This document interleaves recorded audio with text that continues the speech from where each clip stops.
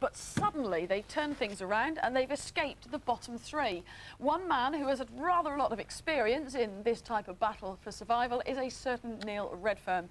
He's been there, he's seen it, he's even had the name taken off the back of his shirt. So does Neil think they're going down? Good morning, Neil, are you going down? Good morning. No, there's no way we're going down.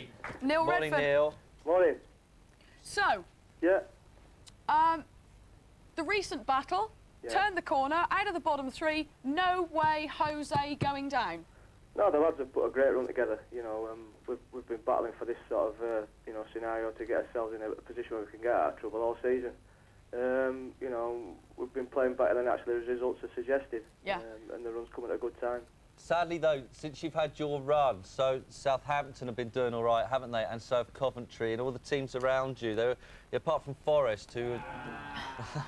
apart from Forest, everyone seems to be doing all right down there. It's still a great battle down there, isn't it? Yeah, that's right. That's generally the case. You know, it's par for the course. The sides at the bottom are desperate to do well, and they're starting picking results up. But we can't really worry about what other people are doing. We've got to make sure that we concentrate on our own results.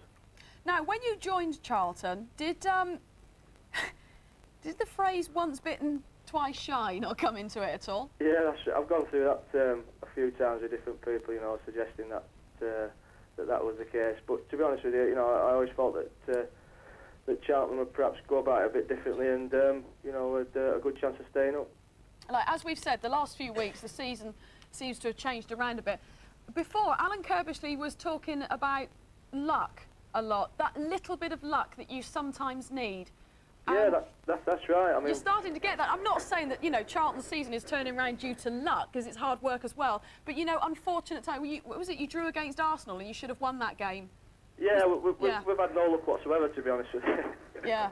Can you hear the lads outside the door? We've had no luck whatsoever, to be honest with you. And, you know, the results we've been getting have been very disappointing because we've been playing well, and we've just started to turn it around, and we've been really up for it. What's happening? Is that your teammates? That's the lads trying to get in. They're your chums.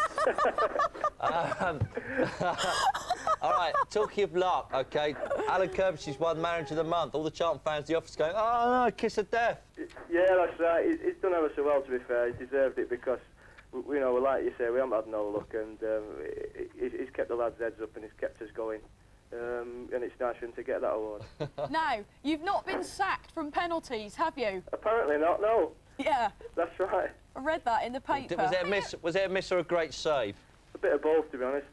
Right. Everybody misses one now and again, don't they? That's right. We let you off for that. That's right. It's written here. I haven't heard any of these. I think it's Candy make it up again. There's lots of rumours that you're leaving Charlton because you want to go back up north. Is this true? Well, I've obviously had one or two discussions with the gaffer, and I've got my problems, you know, down here. Just, you know, through his family being, you know, unable to settle and that, but we've started to come to terms with everything, and, you know, obviously while I'm playing for Charlton, I want Charlton to do well. Cool. OK, well, as I said all season, when you came down to Stamford Bridge, I thought you were a great team, you know. I thought you played really well down there, so I think you're too good to go down, but then, hey, so are all the teams. Classic six-pointer against Coventry today, isn't it? Without a doubt, yeah, that's right. And, you know, the weather's making, you know, for it to be a typically good British football game. You know, it's snowing like mad here, you know, which is our type of surface. And obviously it's a big game for the lads, and, you know, we're desperate to do well. Excellent. Cheers. Well, good luck. Good luck. I hope you stay up because, as I say, you played well. Everyone, Neil Redfern. Cheers. Thanks a lot.